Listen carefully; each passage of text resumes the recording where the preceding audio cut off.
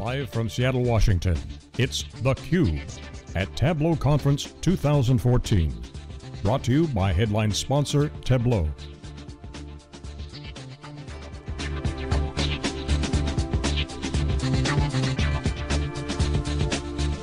Here are your hosts, John Furrier and Jeff Kelly.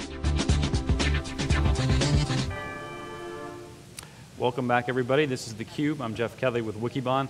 You're watching our live coverage of Tableau Conference 2014. We're here in Seattle, Washington. We're getting close to the end of day 2 of coverage. We've had a great 2 days. One of the themes we're certainly seeing here at Tableau Conference is the partner ecosystem and the ecosystem that has built up around Tableau. In this segment, I'm joined by Joe Pasqua, who's the SVP of Strategy and Product Management at MarkLogic, a Tableau partner, and Paul Lilford, who is the Global Director of Technology Partnerships at Tableau. Welcome, guys. Hey, Jeff, good to see you again. Good to have you back on theCUBE, Paul and Joe. So let's talk a little bit, Paul, about, we were just talking before we went on, the exhibit hall is getting a little crowded down there. I think you mentioned 53 sponsors at the show this year. Talk about Tableau's exploding on a number of levels: employees, customers, revenue, and partners. So talk about the partner ecosystem and how that's developing. Yeah, we've got a great partner ecosystem. It's really developing well. So we have 53 sponsors this year. And they really, we're a pure play tool in what we do, and our partners really help us make sure that our customers are successful, most importantly. So we partner with best of breed companies, and we try to deliver integrations that really further the needs of our customers. Mm-hmm. So yeah, I mean, as this ecosystem grows, how do you manage this, and how do you go about selecting partners? Because I'm sure you've got a lot of companies that want to partner with you, and it could be a lot bigger number than 53 down there. But clearly, you've got to pick and choose and be smart about who you partner with and how you do that.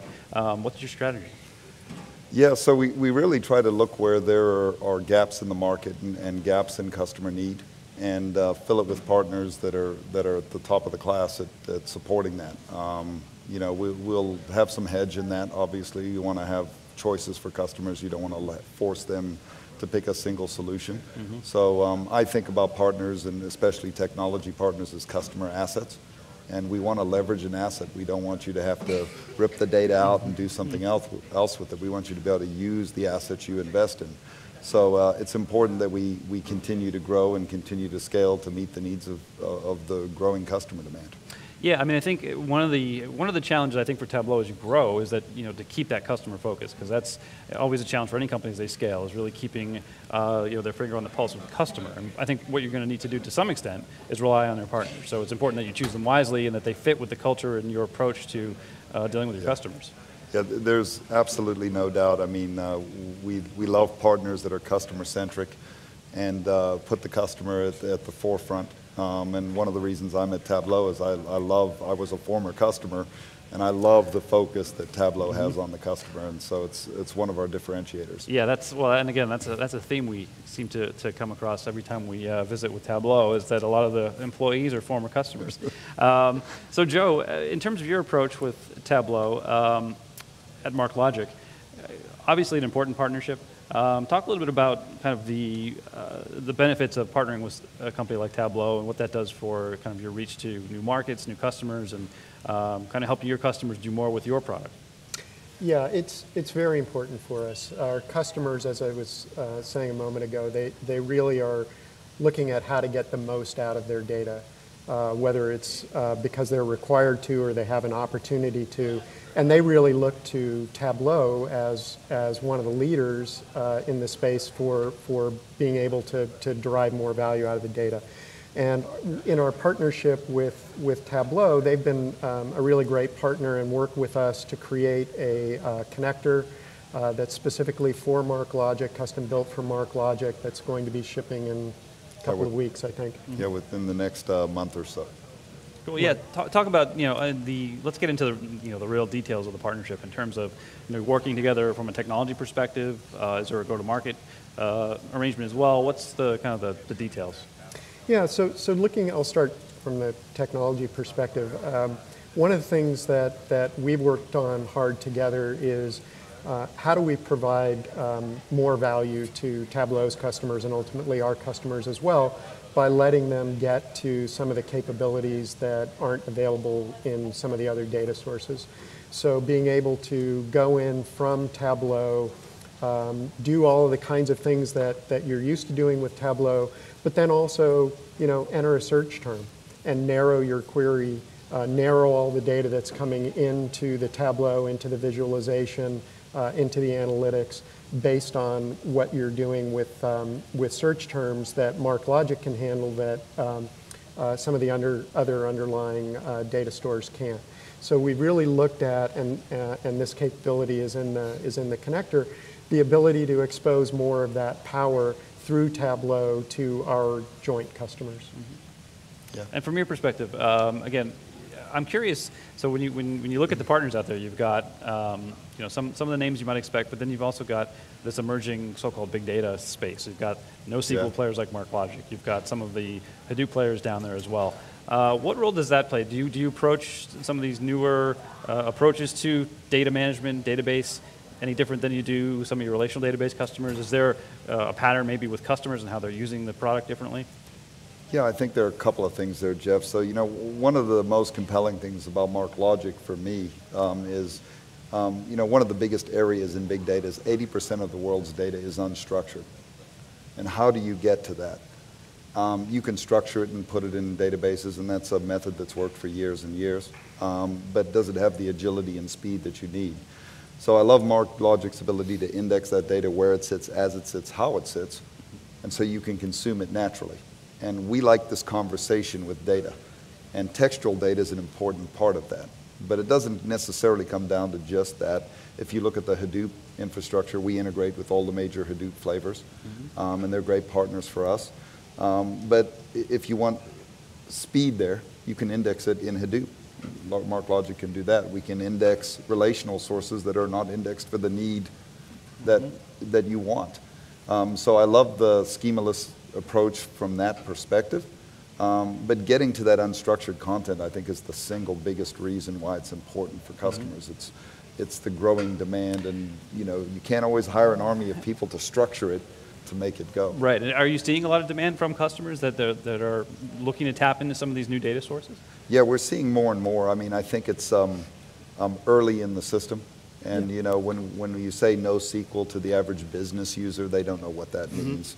And so, turning it into, you've got doctor's notes that are handwritten or written in the system, or claims notes, and turning it into those use cases, I think, are the way that it'll become more and more consumable over time. Yeah, when you talk to a business person, if you talk about Hadoop, NoSQL, Spark, Shark, all the other, they don't know what it is, and they really shouldn't. They want to solve a business problem, and that's what those technologies enable. But when you start putting it in the context of, well, a doctor's note, handwritten, you want to aggregate that, you want to do some analysis, then people kind of get it. Yeah, and you think about even email, right? You could easily query email to do the to-line or the date or the subject line, but what about the body of the email? That's where all the meat of the conversation is, right? Someone may be good at doing a subject or not. Yeah. And, some people don't know how to use CC in an email, so you don't know that it's an FYI or to you. Yeah. So, being able to get to the context of it is an extremely important capability. Yeah, absolutely. I want to talk to you a little bit about some of your other partners as well. So from we had on Interworks earlier, and some of the partners that are kind of building up around Tableau specifically, adding some of the enterprise-grade capabilities that maybe Tableau lacks, hasn't developed yet, although you're taking a lot of strides there as well in terms of the enterprise server offering. How do you look at that marketplace? Is there any conflict there? Is there with some of the capabilities that they're offering, not necessarily Interworks specifically, but that consultancy, the professional services arms that are building up around Tableau, and how do you manage that relationship? Well, it's absolutely a fundamental part of what we do. So we have 4 pillars of our channel. We have a reselling type pillar, a consulting alliance pillar, a technology pillar, and an OEM pillar.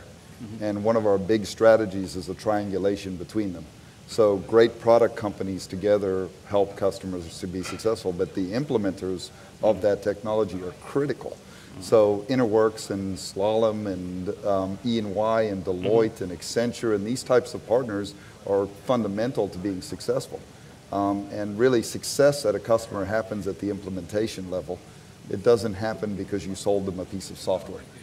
right? And Right. so our great products are made better by great partners that do that. And I think when you look even within technology partners, integration partners with database partners, right? They make sense. The social providers with that, the data providers. So our strategy there is to really triangulate and make sure that we've got people that are best in breed at what they do, whether it's implementing or building other products, working together in a great collaborative way to make a customer successful. So let's talk about this show a little bit. You know, the vibe here is great, as it was last year. A lot bigger show, what, 5,500 people now, versus I think 3,200 or so last year. You got a big grin on your face. I know you guys clearly enjoy this. You threw a great party last night at the Space Needle, which was fun. Closing the stock market yesterday here out in 7th and Pike.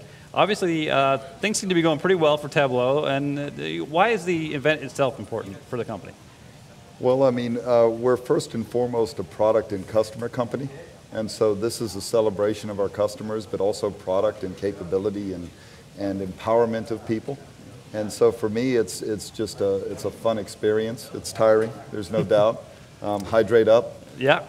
But at the end of the day, it's just a great event because we see the passion of our customers and making them successful and making people's everyday, instead of having a job, you have a career and you have a work life that you love, is really a huge part of what's different about Tableau customers and Tableau in general. And you know, I love to see it. It's fun to be around it. It's contagious. Indeed. So a lot of fun. And Joe, from your perspective, what does MarkLogic get from the show? Is it, you know, obviously the energy of the customers, but what's really your take on the show and you know, your take on this customer base and how you're able to, you know, to interact with these customers?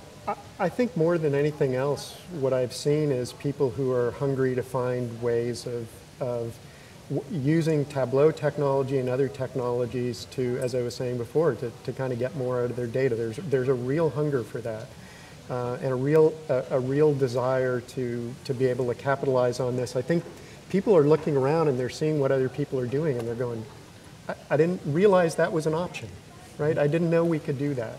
And so it's really eye-opening, I think, and that I think kind of increases the energy level and enthusiasm, and we're getting lots of people coming by and asking us about how to use the products together and what they can do with them, and it's just that sort of curiosity, interest level, and desire to want to figure out how to get something more out of their data. So we've got time just for one more question. So we talked a little bit about earlier kind of your future plans, but I mean, I guess longer term, where do you see this? It's like a dating site. Where do you see this relationship going? I mean, what are some of the what's in the works that you can share with us? And from a strategic perspective, how important is this relationship to MarkLogic? Well, it's very important to us, and I think when I look at it from kind of a longer term perspective, it's really about how do we do more and more and expose more and more of the underlying power and capability through the Tableau tool. So how do we let Tableau users get to more and more of the power of their data? They can do a tremendous amount today, but as I was saying, I kind of view this as the beginning of the journey, and I think there's a whole spectrum of things that we could look at and say, yes, these are things people would like to do. There are areas that we could go together to make actually both of our products more powerful. Yeah. From your perspective? Well, and from my perspective, it's more unleashing, the unstructured content on the world and getting people going. And we're working on some cool things with their Bi-Temporal feature and some really exciting things that I think are going to resonate with customers and help them make better data-driven decisions. That's what it's all about in the end, right? Yeah. Absolutely. Absolutely. Great. Well, guys, thanks so much for coming and joining us on theCUBE. Really appreciate it. It is exhausting here after a few days, right? Lots of fun, though. So again, thanks, guys. Appreciate it. Thanks for having us. Thanks for watching. We'll be right back live here from Seattle, Washington at the Tableau Conference right after this quick break.